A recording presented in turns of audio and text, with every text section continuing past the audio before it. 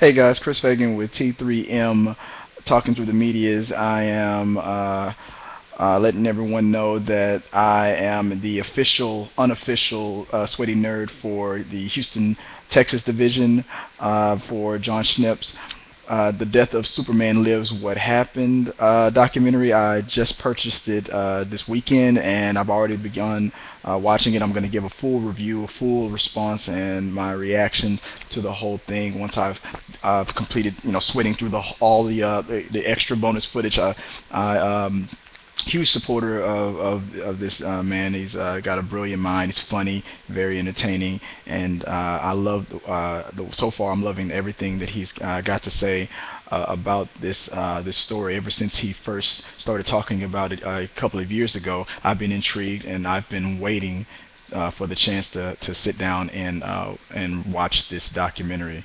And like I said, so far I'm loving everything that I'm seeing, and I can't wait to share my thoughts on it on this channel T3M. And but first, I gotta keep sweating through the rest of this movie. I'm loving. So I'll give you a little taste of what I see so far.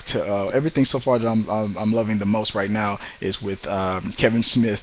The back and forth. I like the way it's cutting back and forth from the producer he's talking about. You know what I mean if you follow this. And the stuff with Tim Burton. Very intriguing stuff. Very interesting. I wish this movie would have came out, but I'm not going to get into that yet. Let me finish sweating through it, and I can't wait to finish this documentary. Death of Superman Lives, What Happens? John Schnepp, thank you. So far, so good. I'm loving it. Can't wait to finish it. Peace.